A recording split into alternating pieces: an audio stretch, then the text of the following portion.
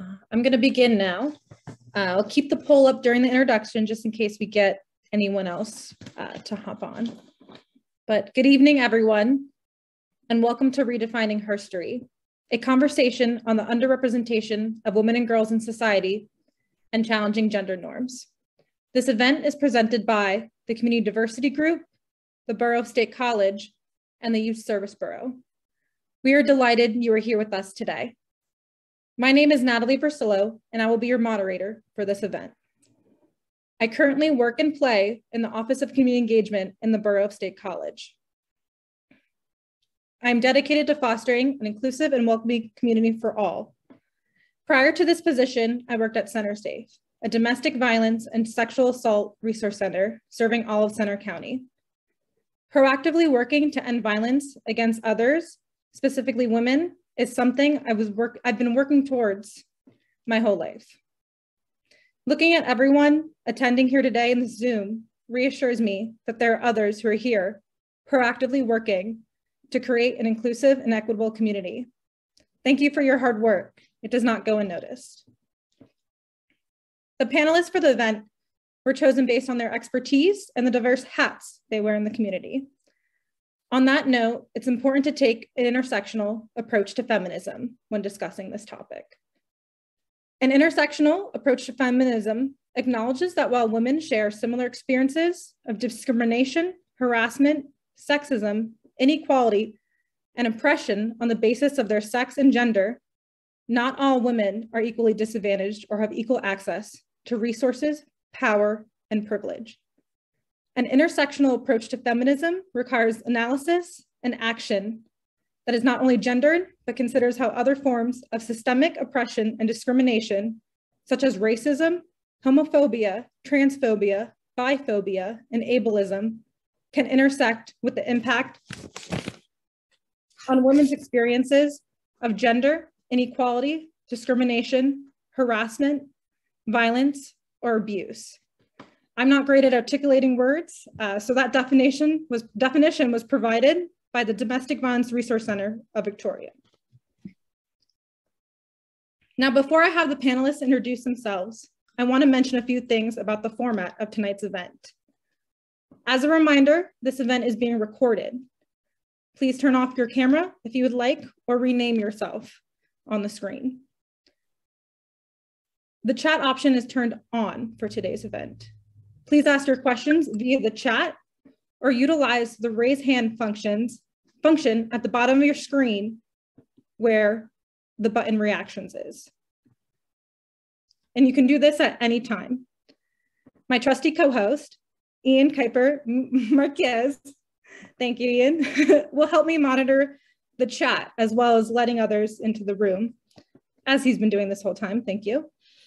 I'm a big proponent of silently letting panelists know you agree or appreciate their perspective on a topic. In order to keep the chat mostly for questions, we encourage attendees to utilize the heart emoji or the clapping emoji under reactions, or simply fanning yourself when what someone is saying resonates with you. For example, Ian can talk about, he thinks ice cream should be a food group. I would do this because I agree. Ice cream is awesome. Thank you for listening to Some House Rules. I will now ask the panelists to introduce themselves. Let's start with my dear friend and past colleague, Sarah McPherson. Thank you, Natalie, and thanks for hosting this event. Hi, everybody. I'm Sarah McPherson, she, her, hers.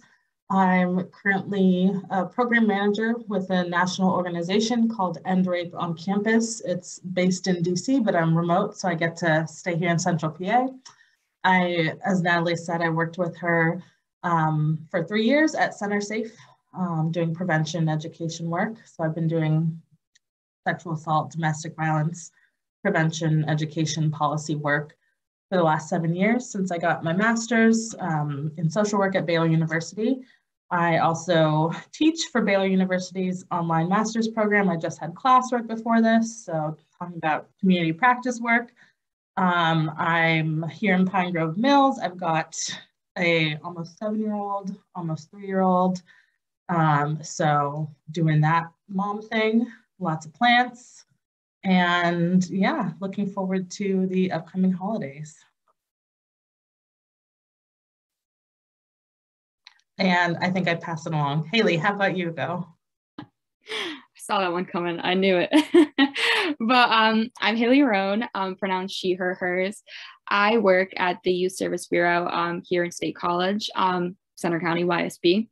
I just graduated from Penn State in May of 2021, but I have 3 years of experience working at YSB, and I obtained that through work study and on and off part-time work study, now full-time.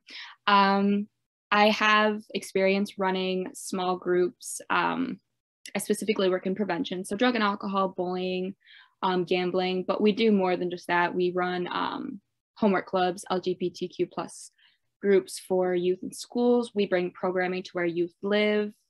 But yeah, I think that's about it. I'm from Northeastern PA, small town Susquehanna, Pennsylvania. Y'all have ever heard of it? Right up there next to the New York border, the Poconos. And I was the panelist that had a cat. Well, I will let Sue go next. All right, thanks, Haley. I'm Sue Marshall, she, her, hers. And yeah, I assume you read my bio. So I would say I'm the oldest person on this panel, but I'll say I bring a lot of wisdom instead of age. And after retiring from the school district, I was a counselor at the high school for 34 years. And now I have a private college counseling, very small business. And I spend a lot of time doing LGBT training in the community. I sit on and was one of the founding members of the Center LGBT Support Network, which is a nonprofit. I also spend time on the Center County Community Conferencing nonprofit now, because I'm a trained restorative practitioner. So I'm very excited to be here. So thank you for the invitation to be here. And I typically am at my best when I'm either on my bike or I'm out in my yard. But I'll try to be on my best tonight too. So Nathaniel, do you want to go next? Sure. Hi, everybody. Thanks so much for being here and for having me. My name is Nathaniel Skemmelhorn. I use he, him pronouns.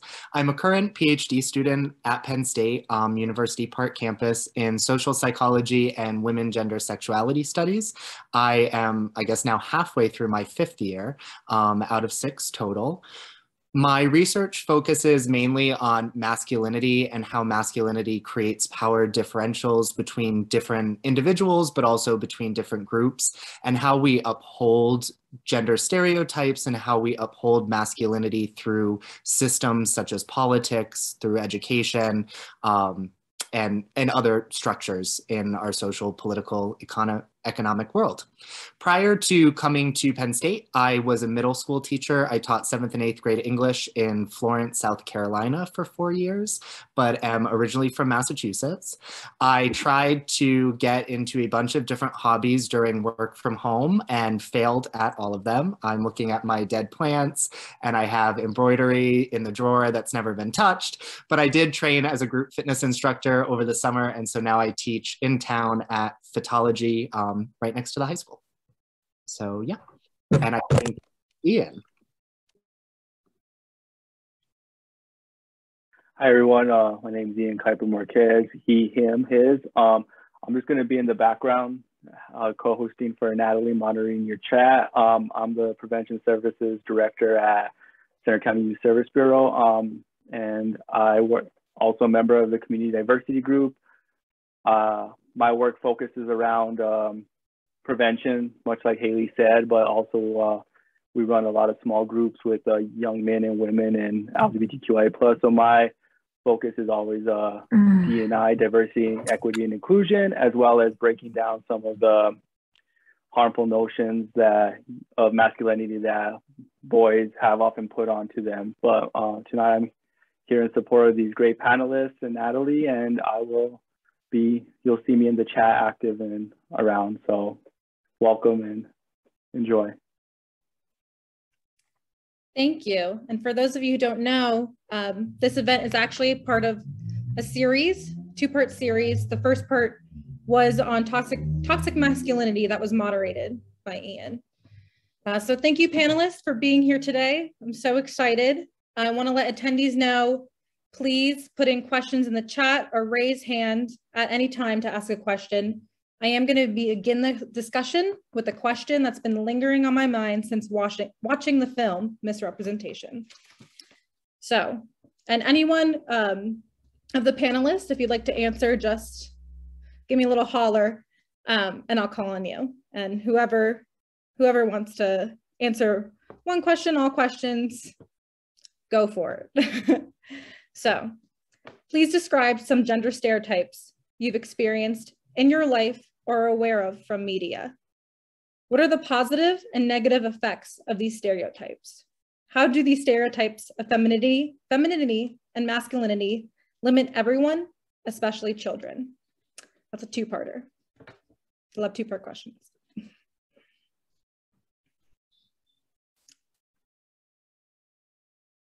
So whoever wants to go first. Yeah, Nathaniel, thank you for your cute little hand raise. So I think I can start off talking a little bit about how gender stereotypes are really rooted in this binary nature. And so all of the stereotypes are going to inherently create opposition. So masculinity is everything that femininity is not. And we societally put more emphasis and more value on masculinity. So we are inherently devaluing femininity along the way. And so some of the major stereotypes that are related to masculinity are agency, power, control, and those that are related to femininity are the opposite. We see more warmth, sensitivity, empathy associated with femininity. And not only are we prioritizing men and masculinity in society, but we're prioritizing all of the stereotypes that go along with this. So to be powerful is to be good in our society. To be agentic is to be good, to have control, to have competence. And so the more that we sort of just naturally reinforce this in our everyday lives, the more these stereotypes become embedded and the more we prioritize men and masculinity over women and femininity. And as you saw in the film, there really is this sort of mind-body split. And historically, the mind has been associated with competence, with agency, and with men, whereas the body has been more associated with femininity and women. And that's how we get to this place of over-sexualization and focusing on women's bodies rather than their competence and their agency. And we see this starting super early, even in small ways. So there's some psychological work that took a look at preschools and saw that preschool teachers, even unconsciously, are doing things that reinforce this sort of body is to women as mind is to men. So one of these examples is that obviously preschoolers are going to be playing, roughhousing, they want to have fun, they're running around, and preschool teachers were much more attuned to fixing girls' skirts or fixing their clothing and making sure that they were neat and their appearance was fine, whereas they were much more they allowed the boys much more autonomy over this sort of play. And so we even see this reinforcement at very, very young ages that just becomes much more obvious and much more ingrained in ourselves as we age. Thank you. I love having an academic on the panel. Anyone else want to their perspective in that question? Thanks, Sue. It's all you. Yeah, thanks. So I won't be the academic, but I'll give you what I've experienced or what I see.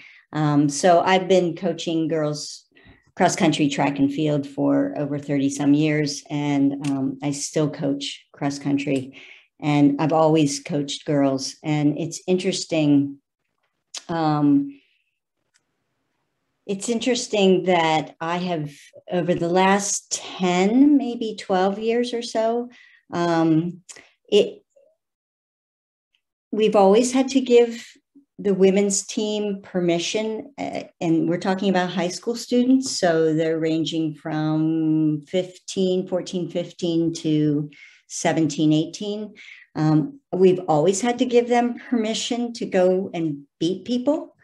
But I see that becoming more and more necessary over the last 10 or so years. Really, we must be, as a society, clearly teaching our young people that identify as female, not to go and beat people, but to be kind and caring. And so when they're out there racing, you know, if somebody's injured or one of their teammates is not having such a great day, it's really hard for them to pass them and run their own race. And they really seem to need permission to do that, or to be told that's okay, that's competition. It's okay to be competitive, and it's okay to win, and it's okay to want to win. So I don't know, that's just a little anecdote that I see playing out year after year. Thank you for mentioning that, Sue. If I remember correctly from our masculinity event, sports was a very hot topic as well. So it's very interesting to see compare and contrast just the gender stereotypes surrounding sports. Sarah, you're up next. Yeah, so a couple of thoughts. And, you know, as you mentioned, the importance of bringing an intersectional lens to this. So when we think of stereotypes on genders and sex, there's also added layers of what that looks for folks of different races and colors and ability levels, class levels.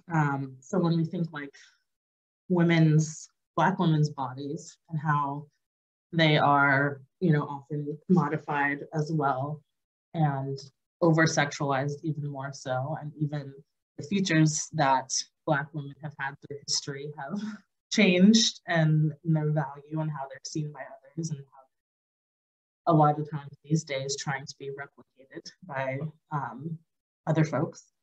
And the ideas of, you know, how we talked about the stereotypes, stereotypical traits of men being powerful and in positions of power and strength and things like that. Yet also for Black men, as an example, Black men can't be too strong or too powerful or they're a threat. There's a really great book, Whistling Vivaldi, by Claude Steele, I believe, and it kind of talks about stereotypes of all different types and how there's an anecdote in there of how white folks or other people would be crossing the street when there's a Black man walking down the road, and just the different ideas that come to mind when we think of and see and stereotype different types of people. And you can see, you know, how that would impact everybody, impact children certainly.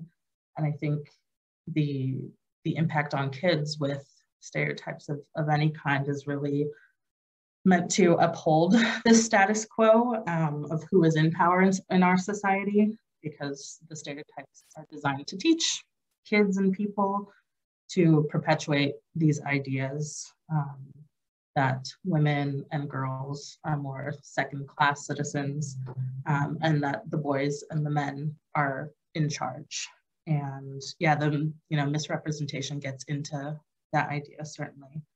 And I think a broader stereotype that we can see is that there are only two genders, rather than the fact that gender is more of a spectrum, and that it doesn't have to be in opposition to what is feminine, what is masculine. So just some thoughts to throw out there as well.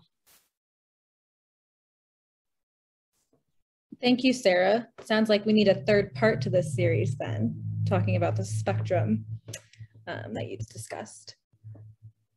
Does anyone else have anything to say about this question? If not, I will open the floor to attendees to ask questions.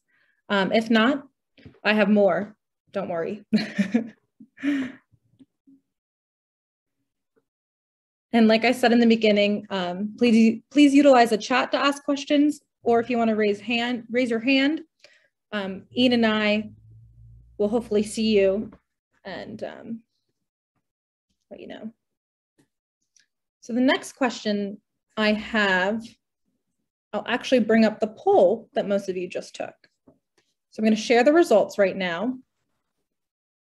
Can everyone see the poll results? For those of you, sorry if you came in late, you might have not had a chance to participate. But the question was, in the United States, what percentage of women hold senior leadership positions? The statistic was taken from the Institute of Women's Leadership at Nichols College. You can see the results we have. The options were 33%, 21%, 16%, and 24%.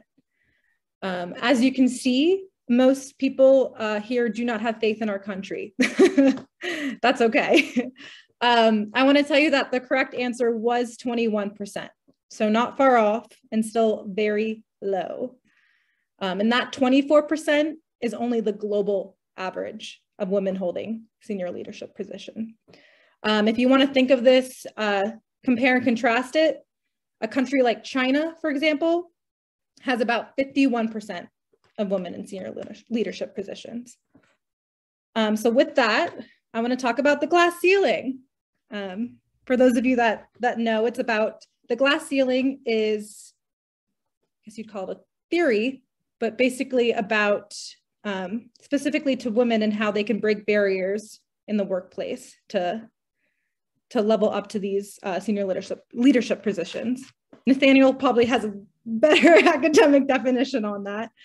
But on that note, are you surprised by this number? By the US number, the China number, the global number of women in leadership positions? And why or why not?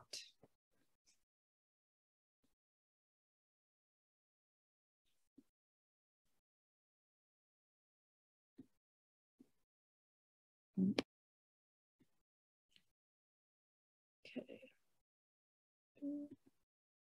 Sorry, okay, Nathaniel and Haley. How about Haley? We'll go first and then Nathaniel. Sorry, I like unmuted myself for a second because I keep forgetting to raise my hand. It's okay, thank you. Okay. So actually, I had a great conversation with one of my friends about this question. We watched the documentary together and we kind of discussed after what we thought about the statistics and all of that. But one great point that she mentioned was that even though China does statistically have that 51%, it's kind of, women being in power there is almost kind of like a facade. So even though they do have women in all these different kinds of positions of higher political power, when it comes to the women actually making these decisions, they have very little say in what actually happens. So like how China wants to be ahead of everybody, every other country, they want to be up on top. It's kind of them strategically placing women in power to really show that they are in fact advanced when it comes to having the upper hand in that department. Some like other great examples would be Denmark, New Zealand, other European countries that have had women in power in higher positions for not decades, but around a decade or so, where they actually influence, where they live and the decisions that they make. Thank you, Haley. That's a very good point.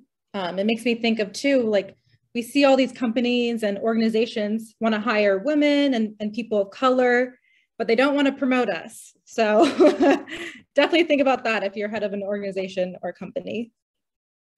Nathaniel, how about you next? Yeah. So unfortunately, in terms of the United States, I'm not surprised by the low number. And I think that one of the things that they talked about in the documentary was backlash that women receive as they go up the ladder from not only men, but importantly also from other women. And not only the glass ceiling, but I'd also like to introduce the idea of the glass cliff, which is when women are put into leadership or powerful positions following some sort of crisis in that organization. And therefore, it's a win-win for the company because they look like they are doing something really good. Or they look like they're diverse. They look like they are putting women in powerful positions, but really they become a scapegoat following a sort of crisis. And I don't know exactly the timeline. I should know my Penn State history, but I don't. I think that an example sort of close to home was when Sandy Barber was hired as the athletic director amidst scandal. That was a question of, is this going to be a class cliff situation where we are now becoming more diverse in our athletic department, but is it really just to sort of clean up crisis and then move on? So that's also something that is happening behind the scenes that I think that we should be aware of, in addition to the daily backlash that women receive for getting promotions and being leaders.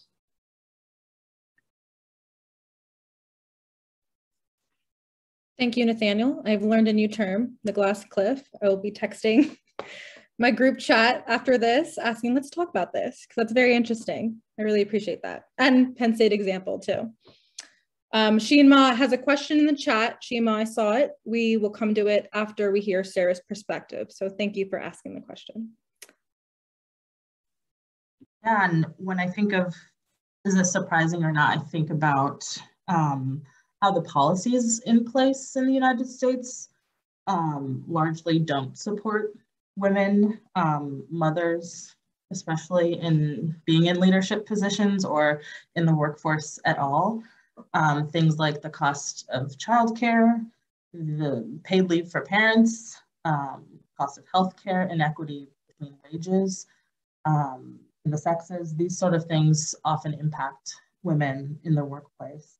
And you can think about the impact of the pandemic and just seeing articles coming out and NPR stories about how the pandemic has impacted women in the workforce. I saw something about 1 in 4 women had been considering leaving the workforce, whereas it was 1 in 5 men because of the pandemic. And amongst women, those that were most experiencing challenges with the pandemic were working mothers, women in senior management roles, and Black women.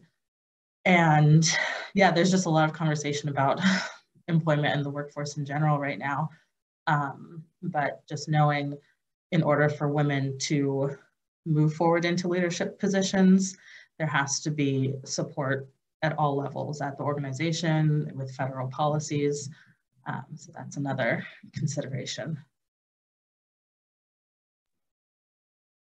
Thank you for bringing that up, Sarah. I am not a mother, but I did fan myself when you said that, because I have so many friends who are full-time working moms like yourself, and to see them have to go through the pandemic with everything else that's going on, and just to see that the federal government wasn't there to support them. And it really, makes me think about my future if I want children. I know a lot of you too are mothers here in this meeting too, and probably have a lot of perspective on that as well. So if we're done with this question, I'm going to move on to the next one. I believe this question was a follow-up about the percentage of women in China in senior leadership positions. Sheenma asked, what was the source of this perspective on women and power in China?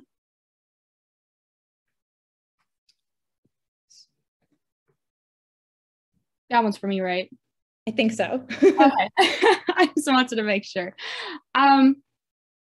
So as far as the source goes, my roommate is a history major here at Penn State, and she is really deep into politics, and she tries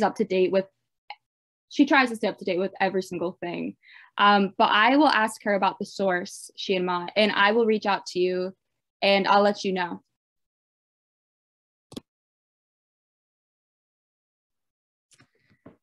Thank you. We appreciate that. We love reliable sources in a world where there's so many not reliable sources. So if no one else has a question, I have another question in relation to the film Misrepresentation.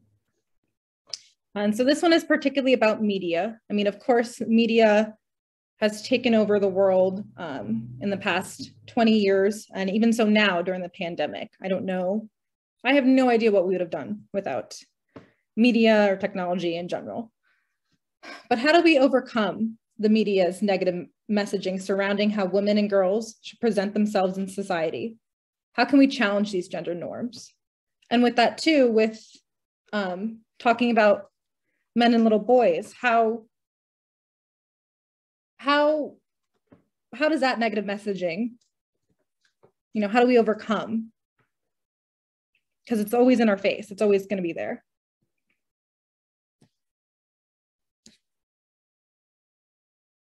Sarah, if you would like to begin.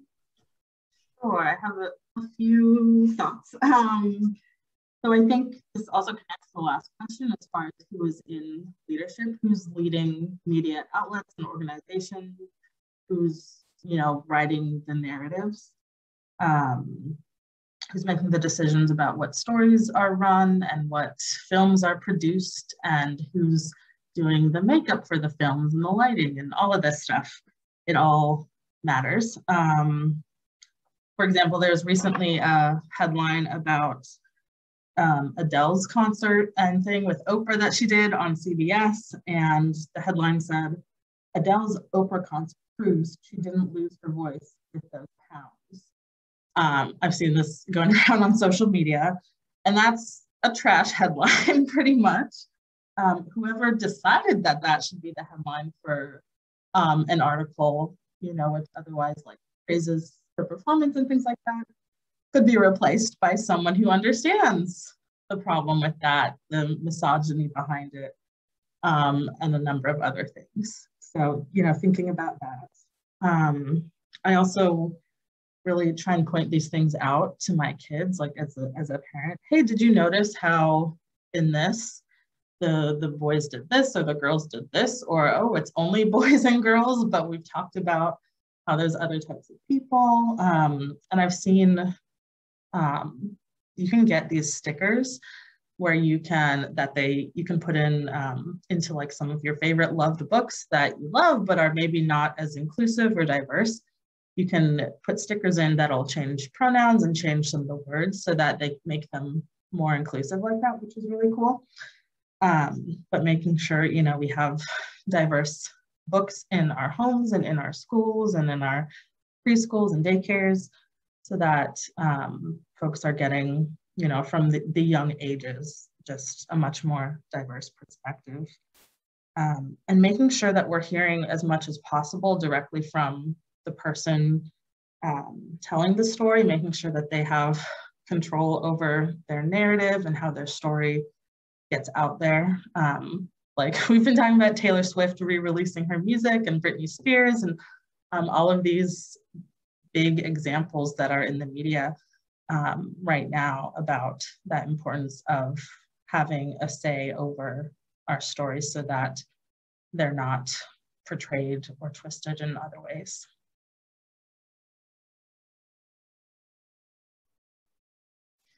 Thank you, Sarah. Autonomy within our own stories is very important. I agree. Does anyone else have something to say about that question? I can repeat it too, because I know I was kind of stumbling on my words.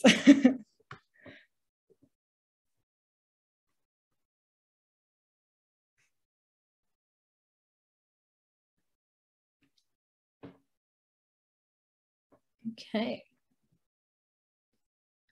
Well, I have another question ready, unless the audience would like to ask anything at this time.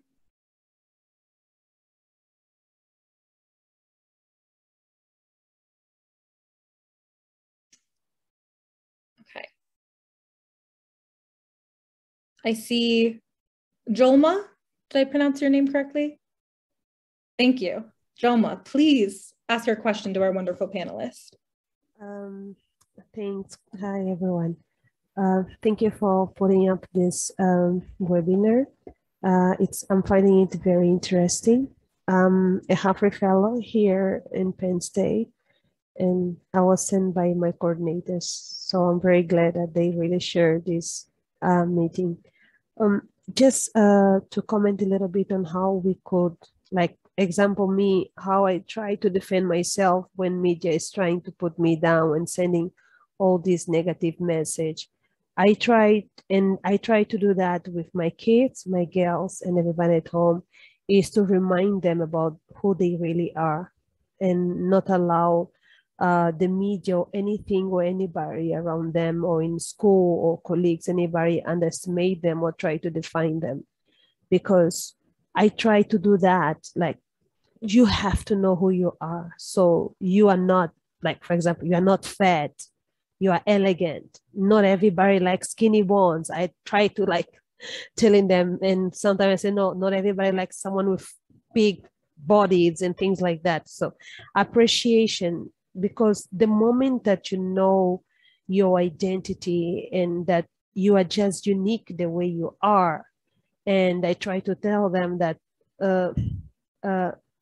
if you are certain and sure and happy with yourself, that is like 50%, I think, or 60%, that's going to help you overcome all this challenge, because we don't have much power towards other people.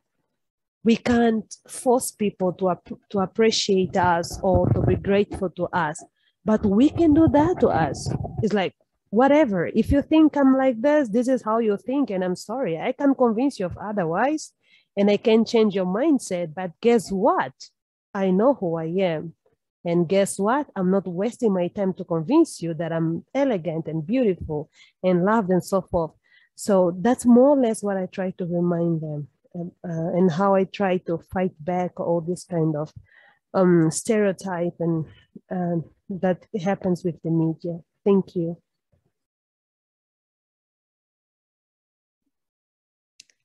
Thank you for your comments, Joma. I know, like I said, I don't have children. I feel like it's probably very important for your children to learn that. Not even that, adults. I know I need that reminder a lot too, that I am strong, I am powerful. I'm probably showing my age right now, but I saw this tweet where a little girl told her mom, she put on a pair of pants and she goes, "My legs are too powerful for these pants. I need new ones." And that just completely blew my mind, because if I was her age as a kid, that's not what I would be thinking.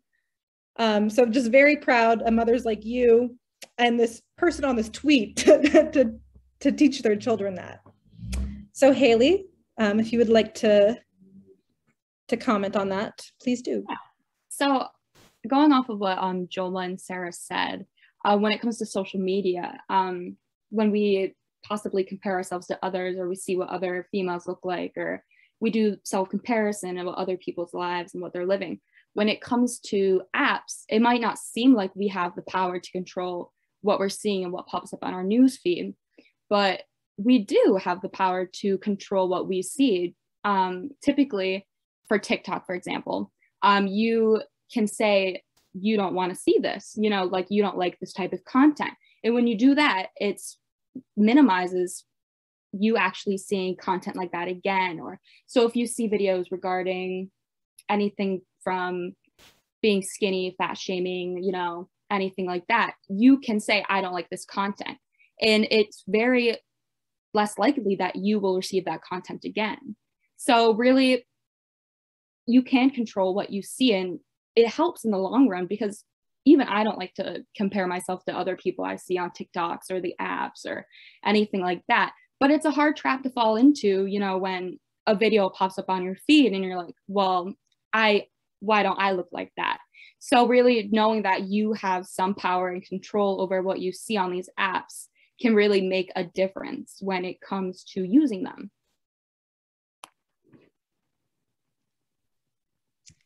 Thank you, Haley. That's a very good point. The algorithm is scary good. So we can use it for good. Hallelujah. All right. Thank you, Iris, for raising your hand. It's nice to see you again. You may ask your question or comment, whatever you want. It was more of a comment that I think, you know, when we think about our young women, they don't think that way, right? We do, because we have the wisdom and the knowledge to go. We can take this off, but media and school, like I joke, my niece is in high school now. She is very active. She's in dance, she's in ballet, she's in hip hop. But I will say, as a biracial child, I joke with her mom and says she's been blessed with the curves, right? And so she has curves, but she's learning about my side of the family, right? And so you have the curves. Her mom's side of the family doesn't necessarily have the curves. And so some of that is genetic, and it just is what it is, even if you look at social media and all these other things. And so it broke my heart when her mom reached out and said, my daughter feels like she's fat or she's big because all the other young ladies that she dances with, that she's been dancing with since she was a little girl, have all contained that same size. And I'm trying to, you know, embrace and instill in her. So there's an extra level here of identity in a sense of ethnicity, race, and genetics, right? And so she's too young to really fully understand, you know, if I want to say, boo-boo, listen, we got the hips, we got the curve, don't matter how much you want to lose, you want to gain, auntie didn't had surgery, I still got my hips, right? And you kind of got to accept some of those things, but she's too young to really fully understand that. What she sees is my dancers, my friends are all skinny, they're all smaller, or, you know, and that's considered to be healthy, when in reality, they could be home doing things that are not appropriate, right? To have them be that size. And so I think that's the other part, is we, on a more mature level, can decipher what that looks like, but it's challenging when you're talking to a 10, 11, 12, 13-year-old who's also going through puberty, right? And developing, that they don't understand that that's a part of the transition of your body. You know I was like that. I'm still like that to this day, that there's some things that I'm like, Iris, you're just blessed with it, right? But it took me a long time to get there. And so I struggle with, how do I have this conversation with my niece and have this conversation with her mom from a cultural standpoint, more than just the identity of being a woman, if that makes sense. That makes complete sense. Thank you so much, Iris. And Anna, I see you raised your hand. Please, question or comment, whatever you'd like. I'm actually breastfeeding right now, but since we are talking about femininity, I thought, hey, I would just put myself on video. So Sarah, I've been thinking a lot about what you said about, you know, the ways in which gender itself is moving towards a non-binary perspective, and there's a lot more fluidity in, you know, in the roles that the term man and woman play. And yet I also think about the terms femininity and masculinity, and the way in which those themselves are binaries that seem to not yet have a neutrality to them, or an in-betweenness. And so what I'm, and I guess in my own views, that makes a difference. The way that language interacts with one's identity makes a huge difference. And so my questions to the panel are, you know, how has language made a difference in the ways in which you view your own gender, or view your own masculinities and femininities, and how have lack of words or lack of phrases really played a role in also how your identity has formed with regard to gender?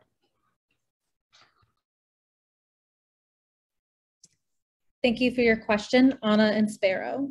Is there a panelist that would like to go first?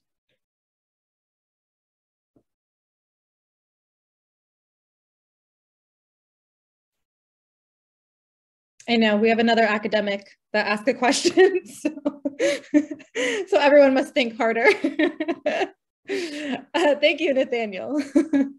Well, I mean, that's a really, really good question. And I hadn't quite thought about it the way that you just put it, where we are we're not there yet, but we are becoming more open to sort of gender bending in terms of clothing, in terms of style, and things like that. We're seeing people like Harry Styles and Billy Porter on covers of magazines wearing gender non-conforming clothes, but we're still identifying for instance, Billy Porter wearing a dress at the red carpets for the Oscars as being something feminine. There isn't yet that middle in terms of how we talk about this. So you may present not fully as a completely different gender or sex that you identify with biologically, but you still might be bending those rules, and yet we immediately put you in one of those boxes, feminine or masculine still. And that is tricky to think about. How do we start to break down that binary? They are very much connected, but even as we start to loosen the reins on one, it's almost as if the other is tightening, perhaps as a reaction to maintain that binary structure that we've just become accustomed to and rely on to make assumptions about people.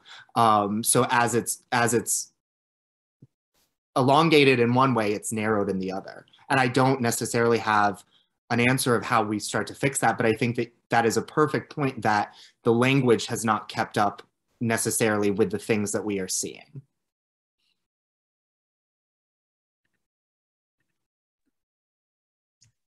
Thank you, Nathaniel.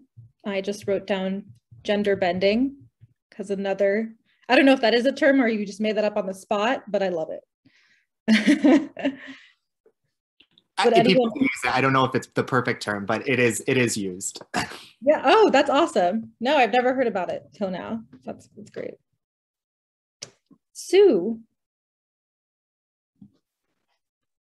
Yeah, great point. Nathaniel, those are some really good points. And the same with me. I had not thought about that question in that way, because you're right. We've come so far with language with pronouns, for example.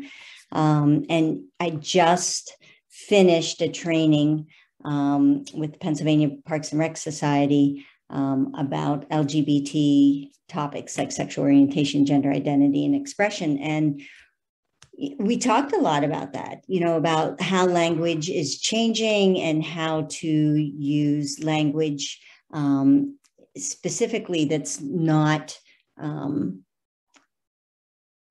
doesn't follow that gender binary, that in our regular day, we are trying to escape saying, good morning, ladies and gentlemen, instead, good morning, friends. So that there's language that is accepting of all genders. But yeah, that's a great question, because we possibly we have a lot further to go. But I do like that, and I do feel, as a member of the queer community, I feel like language is super important, and language is being used to move our issues forward and have conversations. The hard part about it is that language continues to change, and people feel like they can't keep up with those changes. And so in a lot of my trainings, I just try to say, look, you do the best you can and let people know that you're trying. And if you're wrong, let them correct you and apologize and move on, and know that that's what it is for now. And if you're unsure, ask, so language plays a big role. Thanks for asking that question. Thank you, Sue. We appreciate how much grace you give people in your trainings. I know as a cisgender woman, when pronouns started becoming, more prevalent, in my head, I'm like, well, why does it matter? Like, people know she, her. And then when I think about it, by me putting my pronouns in my profile or my Zoom normalizes that someone who may present as something else want to be referred or identified as something we may not have initially thought of. So yes, very good question, Anna. Thank you. And Sarah had her hand up. Yeah, I was just gonna, quickly say, I wish we had a young person, like a youth, a younger person who may have some more insight into this question as well, because I think a lot of young folks, middle school, high school, are figuring this out more quickly and right now, and I'd be curious to hear from from someone younger as well about how they're navigating these things.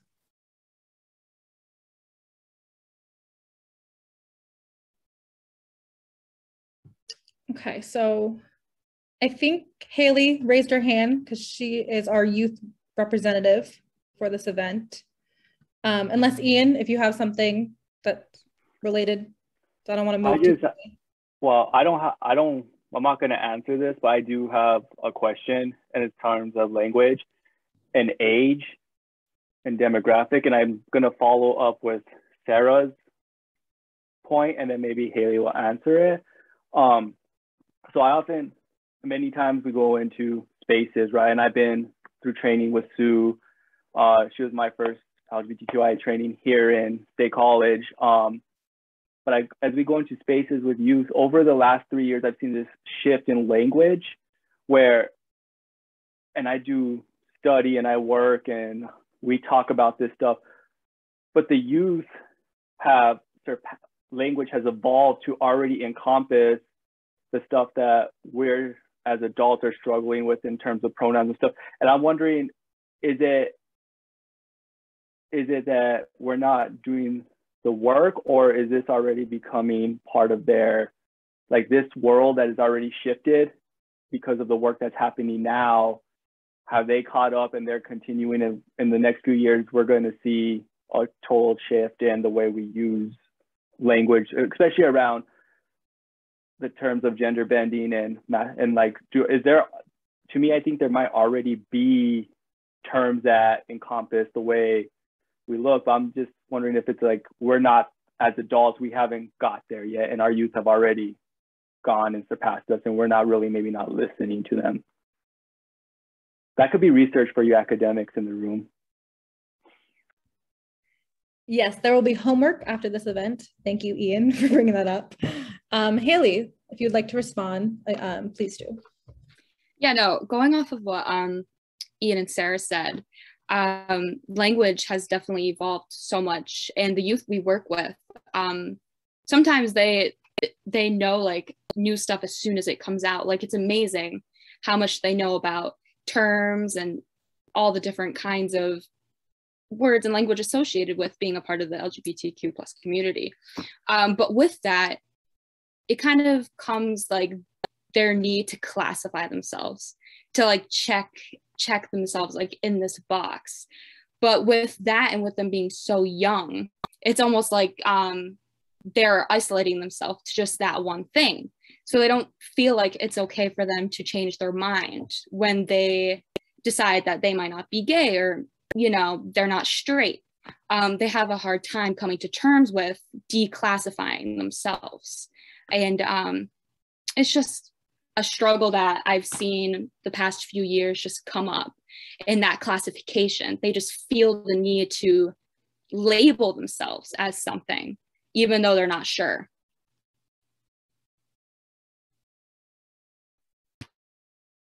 Thank you, Haley. That's very important. And I know even as children and adults, you know, it could change how they want to identify themselves, and that's okay. So I'm happy that we have other individuals in this call who appreciate and notice that. Ian, you had your hand up? No? Okay. Sue, how about you? I just want to respond to that, Haley, that's my experience has been in working all the years I did with youth in the queer community, that, you know, labeling was so important to them because it allowed them to find a home. They finally found something that described exactly who they were. But in most of my conversations with those young people, they were very clear in that label probably is not forever. That label just grabs me right now, but that's going to change. When we would do presentations, that was usually the first question was introduce yourself. And they usually had some label assigned to it. And the second question was, is that label for life? And they would typically say, absolutely not, because I know this is a journey. And parents would often question why their child had to, you know, put themselves a peg in a hole, you know. And again, it often came around to, there was a lot of relief in their research of at least finding something that spoke to them. And so that language in those labels can be really helpful, but we need to help them know it's a journey.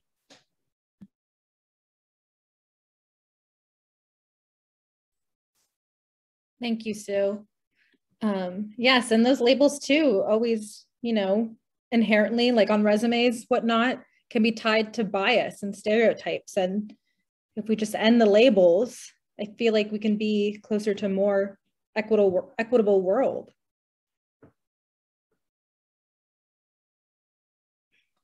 Would anyone else like to comment or have a question for a panelist or for everyone? It can be related to the film or not. That's okay too. Okay, well, I do have another question, and it is related to the film. And the question was brought to you by one of our panelists. So they mentioned how this film is 10 years old. And I want to know, how have things changed in society now since the film was created, but also what would you change about the film?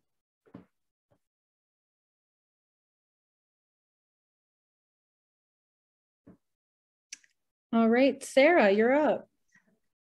So full transparency, I didn't rewatch the film. I've watched it several times. We used to use this a lot in violence prevention work and talk about gender boxes and things like that. I watched the 15-minute TED Talk and kind of got a sense of some things that, you know, maybe could use some updating or that were a bit limited in, you know, at least the 15-minute TED Talk, if you were able to watch that. It really didn't account for intersectionality at all, which I think we all think is important in this session. You know, addressing the speaker's own privilege and perspective and limitations that might be there, which, as we talk about the importance of media and who's making the content, is something to consider. And one thing in that 15-minute TED Talk was, she asked, where have all the smart girls gone? And this question really didn't sit right with me, because I think of who and what she was likely assuming is a smart girl, and that is probably a very narrow idea, where she seemed to equate progress with a narrow view of like even modestly dressed or a well-behaved, you know, whatever that is, woman, rather than what progress really should be, or as we're talking about people being able to control their own narratives. And so I was thinking about, you know, folks like Lil Nas X and Lizzo and Megan Thee Stallion, and people who I don't imagine Jennifer Newsom might equate as being a smart girl or putting out a positive, good view of women or individuals. And yet, to me, what I see when I see some of these other folks is someone who's in control of a business, of their body, of what message they want to put out there and portray. And this brings up a lot around, you know, when we think about sex and sexuality, which is different from gender, but it's connected, and I think is important here because a lot of what is in misrepresentation is the over-sexualization of women and women's bodies. And I think getting away from that sex or sexualization is bad, and more, what are the images that we're seeing about what healthy relationships and healthy sex lives can look like? That's more important than not ignoring that sex is a thing, or you know, the different ways we want to be seen and exist in the world.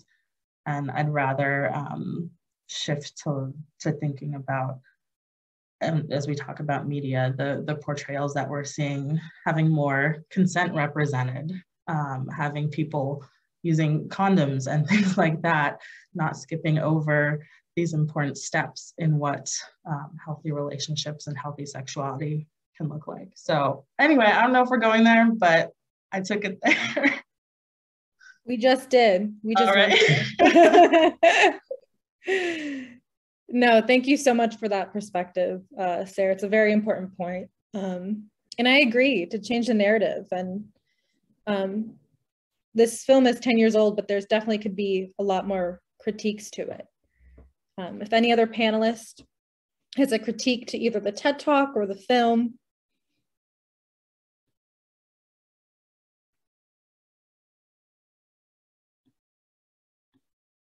It would be interesting if they, you know, redid the film and made it a little more broader, and yeah, had an intersectional approach to feminism too, because it didn't touch upon that as much as I would have liked.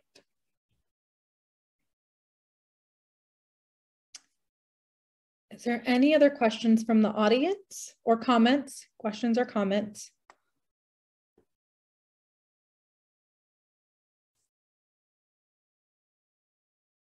Nathaniel? Yeah, I think, sorry, I was trying to think about how to say this, but I want to bounce off of what Sarah was just saying too, because I completely agree.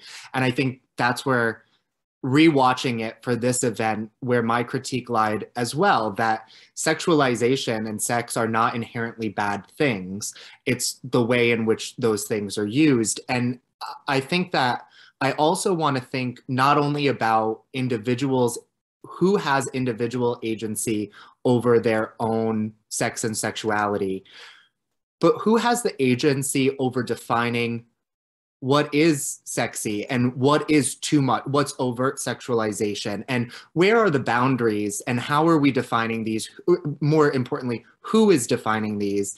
And I mean, gender as we understand it now is a very modern conception that is a direct product of colonization and a direct product of separating colonizers from those that were colonized, and we have just kept that. And so the dominant understanding of what appropriate masculinity is completely based on white masculinity, white straight masculinity, and the dominant conceptualization of our beauty standards for women are based on white women and white bodies. And so as we're thinking about reconceptualizing individual agency, we also need to reconceptualize who's controlling the overall narratives. And it brings to mind, I can't remember what it was called, but there was a documentary on Netflix about young girls. I don't know if they were cheerleaders or dancers, and I want to say it was a French film, but when it was brought over to the United States, the advertising was completely changed and made it look like a film that it was not. And there was an uproar about that. And so people were saying that it was a film glorifying pedophilia, but really it was a documentary showcasing the harms in this sexualization from an early age. And so I think that we also have to think about who's creating these narratives and how is the media also pitting different people against each other in order to keep the status quo. I think that's really important. We need to look at places where the status quo is being maintained and who benefits most from that.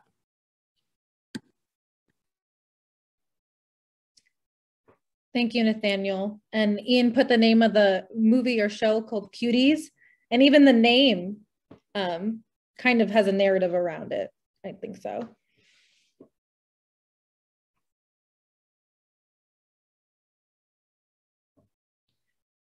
Does anyone else want to comment?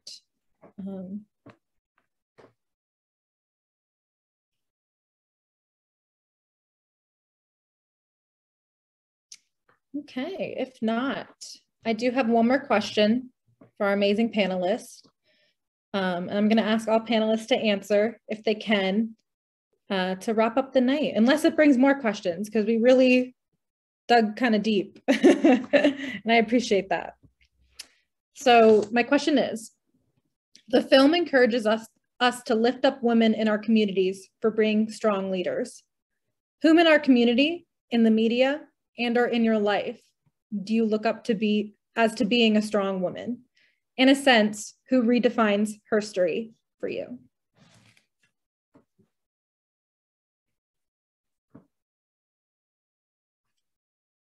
I gave you all time to think on this question, so hopefully you have it prepared.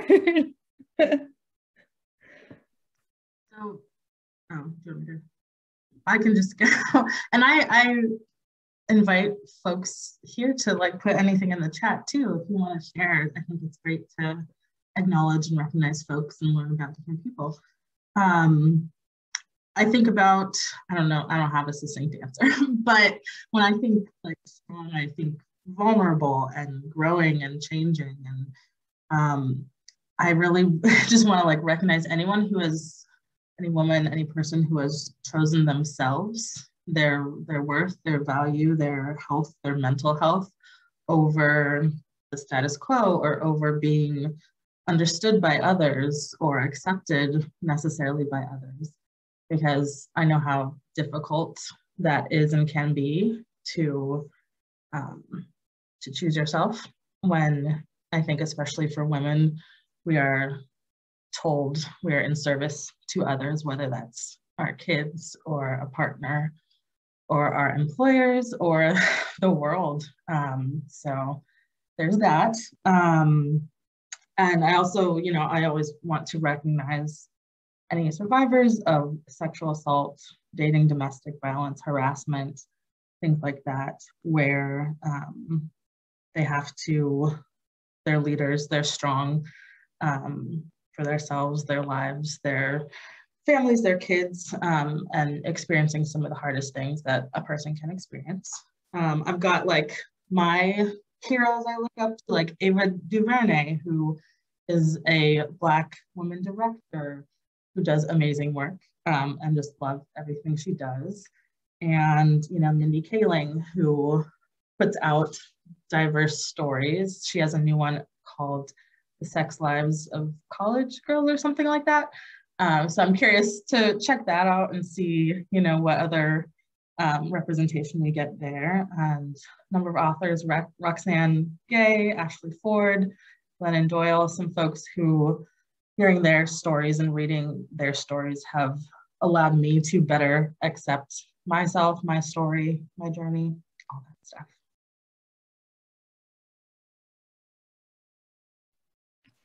Thank you, Sarah. No, I agree. Mindy Kaling reminds us that women are funny. Isn't that crazy?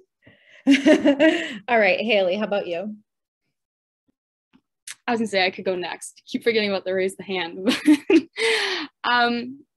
So growing up in like, as I stated, a small town, I didn't really have a lot of women to look up to in like higher positions.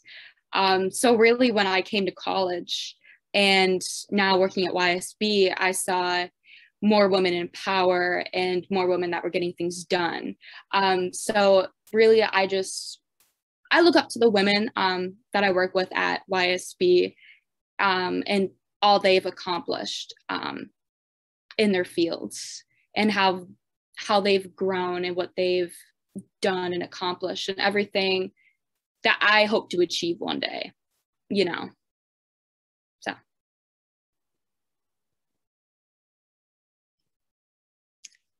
Thank you, I agree. As a woman in the workforce, I'm always looking for mentors.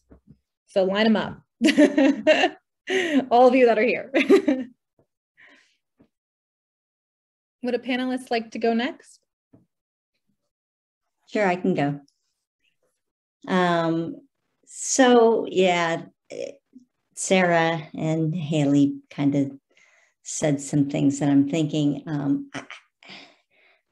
When I first saw that question, because Natalie had shared some questions with us ahead of time, I really thought about young people, honestly. Yeah, I have a daughter that's 26, and I spend a lot of time hanging out and coaching teenagers.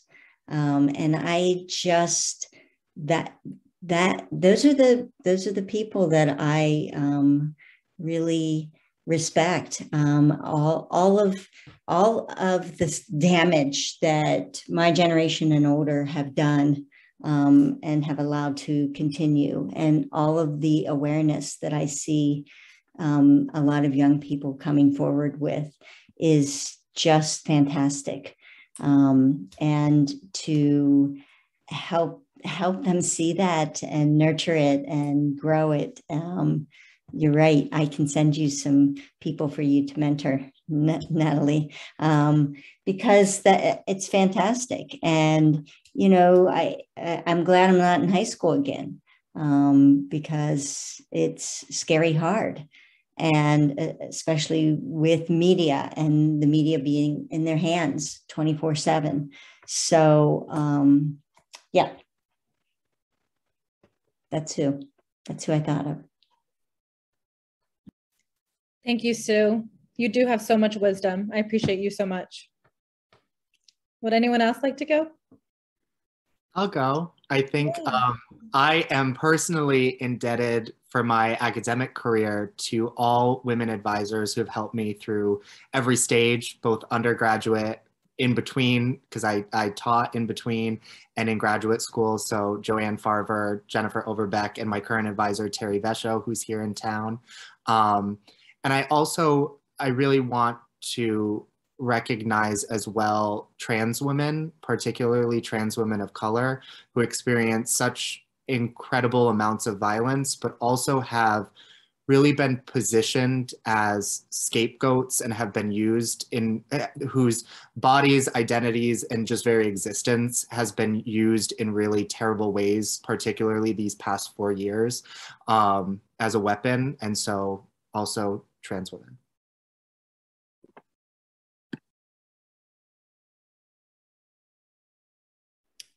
Thank you, Nathaniel. I appreciate that comment.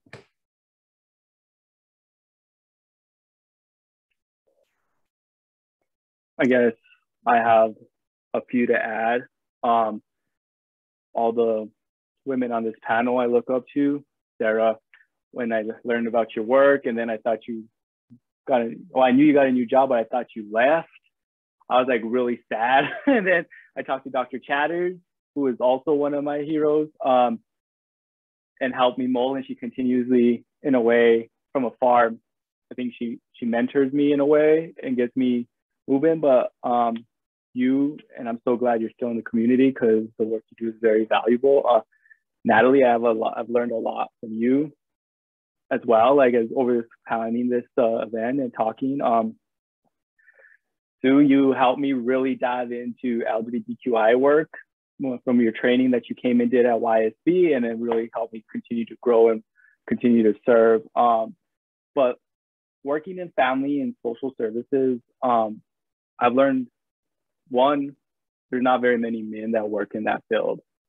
And I'm lucky to be in an organization where all my leadership has come, and my leadership training has come from women. And I know, as well as my wife, seeing her in that higher academic position and see the work she does, and the mothers that do the work in powerful positions. But like one woman that really has helped me find my footing as a leader and continue to show me that maybe nonprofit work is where the real work gets done and where I want to be, has been Denise McCann. And those of you who know, she's executive director now at Center Health. But I think I have learned a lot of valuable leadership experience and tools from the women that have surrounded me. And it comes just not from the way I connect or react, but thank you all for all the work you do in the community. I really value it, and I love to learn from you all.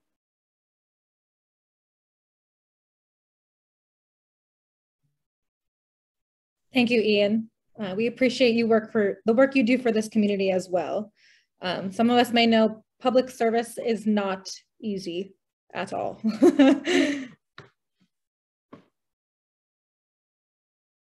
And if anyone else Who wants to holler, shout out anyone else? Like Sarah said, it's open to the attendees as well. If not, that's okay.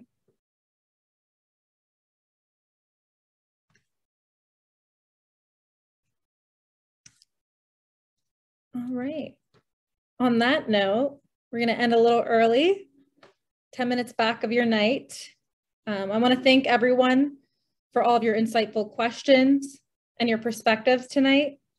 Oh, Anna has something to say. Oh, I actually wanted to, I know I'm not a panelist, but I wanted to say that my inspiration for a strong woman has been this little one.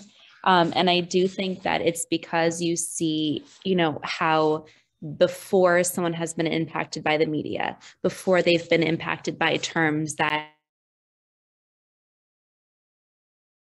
cause them to feel as though they need to be in some binary, before they're told that they can't be physically strong or smart, that, you know, the essence of so many children, boy, girl, and you know, non-gender, you know, conforming, is so strong. And so it's like this little one that gives me the motivation to realize that change is possible, because it's not this conforming and violence is not natural, but has been placed on us, and thus can be unplaced as well.